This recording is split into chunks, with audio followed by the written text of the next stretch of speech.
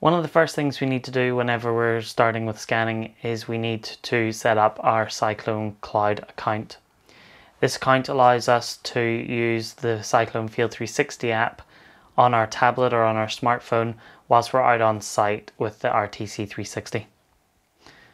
So I'm going to take you through how you set that up. The first thing we're going to do is we're going to go and create an account on the Leica Cloud portal. One of the easiest ways to find this is to go to Google and look for the Leica Cyclone Cloud. Once we're on the portal, we're going to register for a new user. We can go through and select that we are over 16, that we consent to our cookies, to us processing your data, and also that we can share your data. You can then fill in your name, your last name, the company or organization that you work for. You can also fill in your country and then your email address.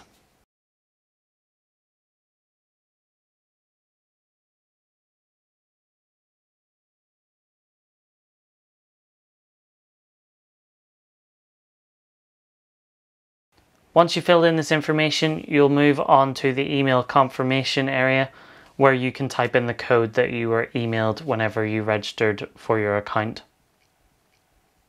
The next stage is to set up a username and also a password. It'll ask you to verify your password, and your username has to be unique as well. The very last step of setting up this Cyclone Cloud account is to place in your Register 360 entitlement ID. Once you've done that and activated that, you'll be processed through to the terms and conditions. You can scroll the whole way down to the bottom and accept and continue. And you'll see there we now have our Register 360 software activated on our Cyclone Cloud account, and we're ready to log into the iPad. Once we're ready to log into the iPad, we can then jump across onto the iPad and we can download our Cyclone Field 360 application.